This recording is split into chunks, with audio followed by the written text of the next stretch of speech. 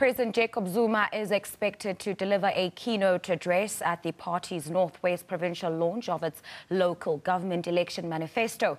He'll be accompanied by the ANC's Northwest Provincial chairperson, Supra Mahumapelo. The launch is expected to take place at the Taung Sport Ground. Our reporter, Sello Dadai, is there. Let's cross to him now. Good afternoon, Sello. How are things looking at the moment at the manifesto, and have people started arriving?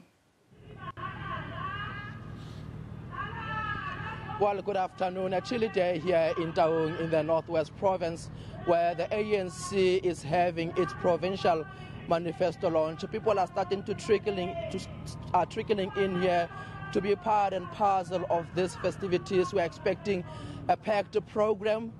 The ANC and its alliance partners will be addressing people here, and they will be pledging and making promises ahead of the much anticipated local government elections, which will be held on the 3rd of August. We are expecting President Jacob Zuma to address the crowd here at around 2 or 3 o'clock, but his speech will be preceded by messages of support from the alliance partners, which is the SABC, COSATU and SANCO. And one must say this is an opportunity for the ANC to galvanize support ahead of the elections and respond to some of the challenges that are confronting municipalities here in the Northwest, particularly with regards to provision of services.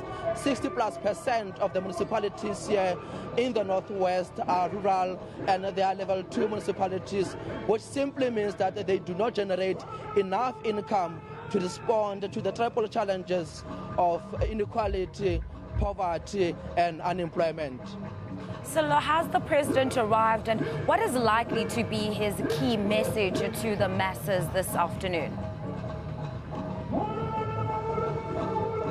Well, we don't know yet what will be his focus in his speech. One can only assume that he will deal precisely with issues that are confronting municipalities here in the Northwest, as I explained earlier on, issues of unemployment, issues of poverty, issues of inequality, because this is fairly a rural province and the bulk of its municipalities are not generating enough income.